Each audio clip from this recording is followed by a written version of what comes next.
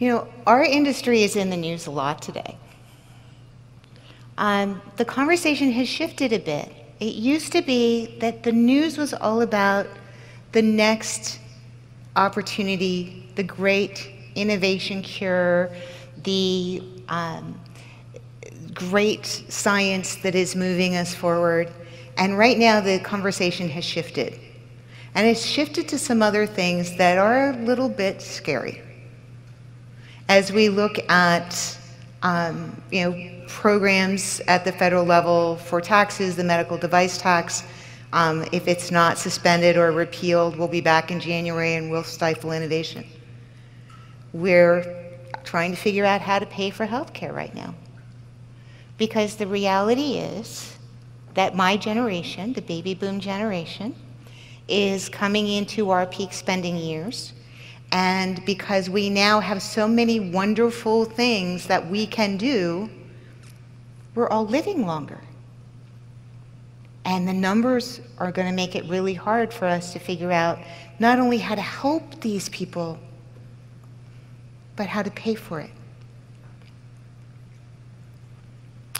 And so that's not something that we're going to solve tonight. But it is something that we have to solve. And there are answers that we have to find. You heard about a pioneer this evening who was in a state that needed to find answers for education, and she built a coalition of people to figure it out.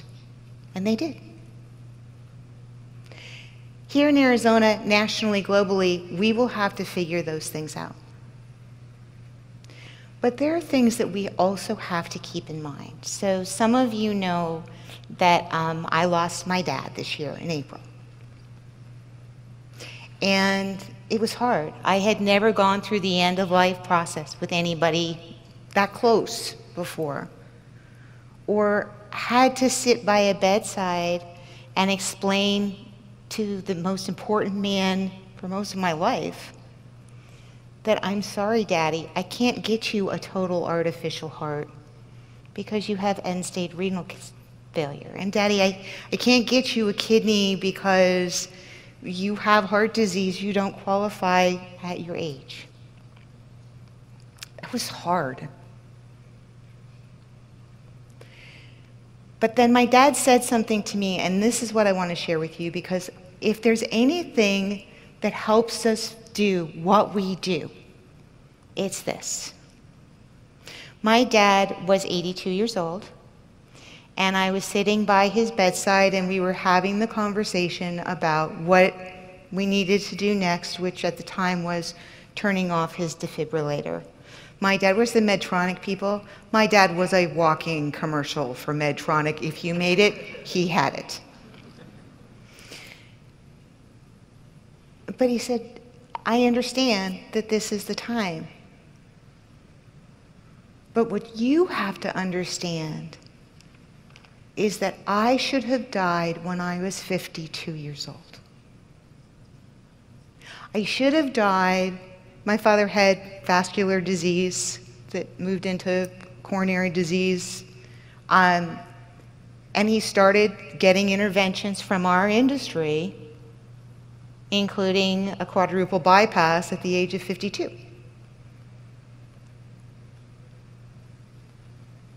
But over the 30 good years that he had, because of the things that the people in this room do, the medical devices, the drugs, the excellent clinical care that is available, he saw all of his children grow up and graduate from college. He saw them all get married. He saw his grandchildren get married. And he met his great-grandchildren. He had 30 years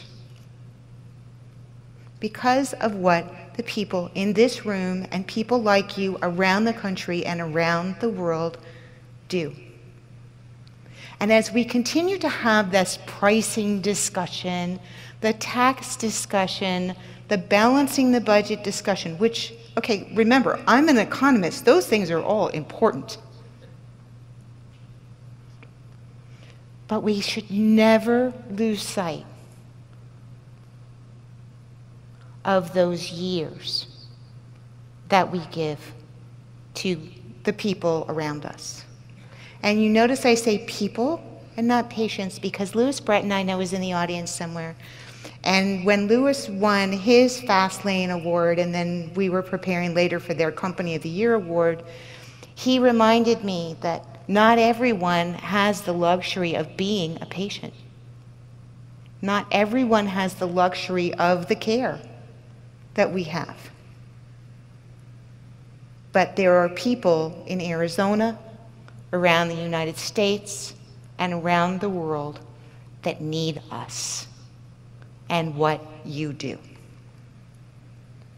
So when we get dressed up and we celebrate and we acknowledge the wonderful people in our community, what's really, really important is that we keep in mind that no matter how hard it is or how frustrating it is, that we have to set our sights high, that we have to figure out how to get to yes even when you get 1,000 rejections. We have to build the relationships with investors not just in Arizona but around the world, because people are waiting for us to find answers for them today. We live in an age of miracles. When you go into the other room, go visit Cure SMA. There's a disease, spinal muscular atrophy. I hope I said that right. And that disease, if a child is born with that, in a severe case, it's unlikely they will see their second birthday. But several years ago, we came out with a disease to treat that, to slow the progression of that disease. And this year, the FDA approved the first gene therapy for a neurological disease, and babies that are born with SMA can be treated with this gene therapy, and they are cured.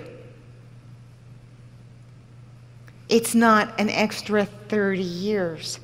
For these children, it's a whole lifetime. That is the age that we are now living in. That is the challenge that we all have. That is our opportunity to be pioneers and leave a lasting legacy.